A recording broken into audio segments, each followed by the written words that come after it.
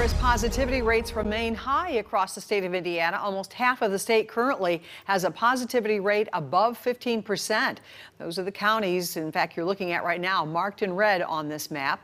The highest concentration is in northern Indiana. The state's overall positivity rate is at 14.1%. City of Fishers is once again taking walk-ins at its mass vaccination clinics. Officials canceled walk-in appointments after running short of needles and syringes last week.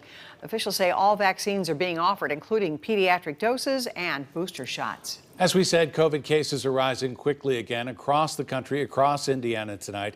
Federal officials say current vaccines and boosters remain the best weapons against the fast-spreading Omicron variant.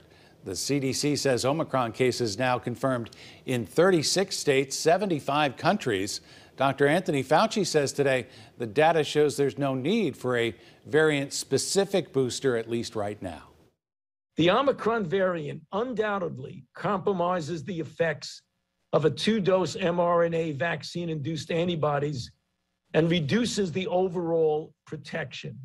However, as I showed on a prior slide, considerable protection still maintains against severe disease. Dr. Fauci also says federal officials will continue to look into whether it's necessary to provide booster shots to kids and younger teens who are not yet eligible.